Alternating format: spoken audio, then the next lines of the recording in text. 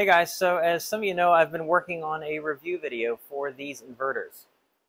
This is not that video actually. Actually, this video is going to cover really quick what I have been doing and planning to alleviate some of the mess here, to clean up the wiring and to make room for future expansion. So this was step one, cleaning everything up. I bought a 8 by 8 by 6 foot wireway.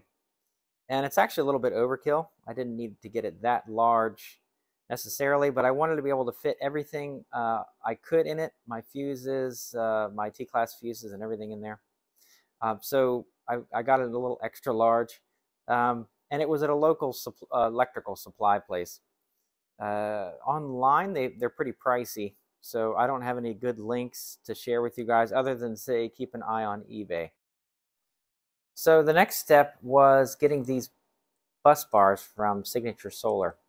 And I'm surprised I haven't heard more chatter about them, because for the price and the stats, they really can't be beat. Up until now, I've been using bus bars from Current Connected, and I really like those.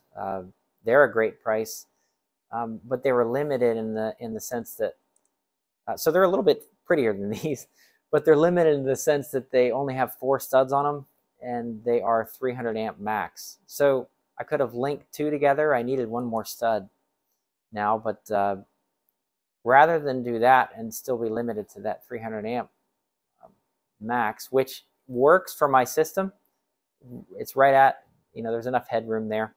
But these are 600 amp. They're really beefy. They are maybe not as pretty, right? They're a little bit more utilitarian. But they get the job done. These are 600 amp and there's 12 studs on them. They're 5/16.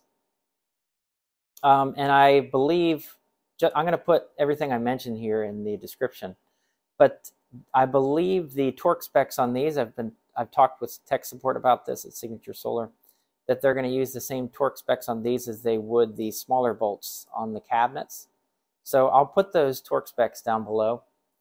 These are great bus bars, though, again, for what you can do with them. So this would be something you would use on a medium to large system even.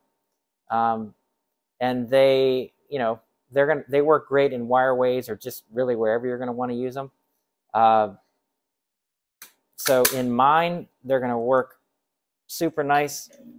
My positive's going to be here, negative's there. Still plenty of room in the wireway.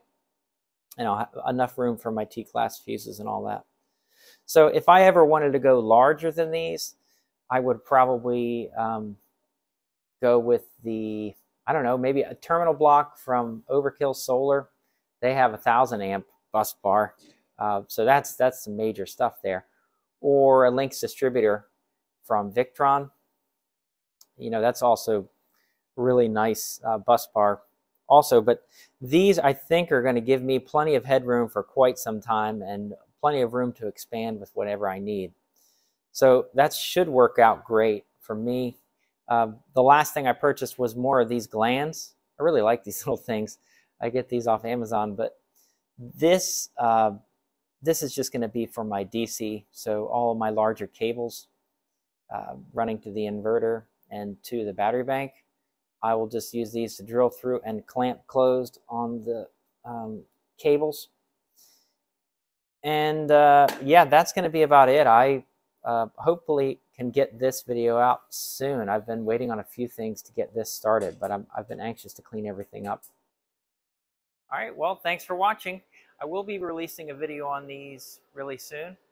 Feel free to leave any questions down below or any comments, as long as they're not criticisms.